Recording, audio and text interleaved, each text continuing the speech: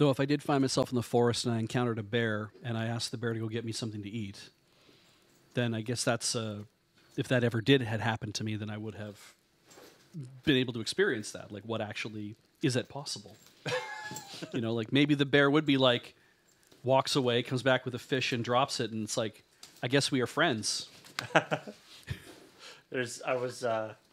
remember I saw this thing about there's like a nature documentary. There's an underwater thing, and the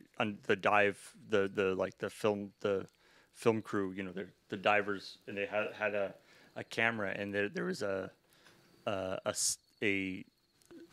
group of seals, and one of the seals gave the camera basically a fish. Okay, all right.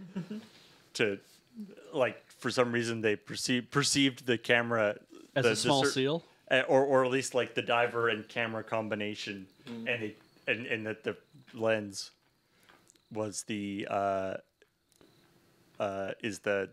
mouth, and so gave a fish to the thing, and then of course couldn't eat it, and so apparently, like, over the course of like a couple of days, they had, you know, because they were filming lots of stuff. Right. These seals sort of got like more and more desperate. That like, oh my god, this seal has to eat. It seems to be stupid or something. It's so tiny. It won't take any of the food. What am I gonna do? Like, kept trying to like give it different types of food to try and entice it into eating.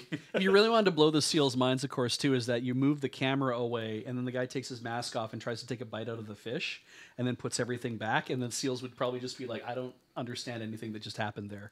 Just they detached their head, and then they opened a mouth in the middle of their body, and they took a bite out of something, and then they closed their body, and then they put their head back. And it doesn't make a lick of difference, like, how this is all going to work. But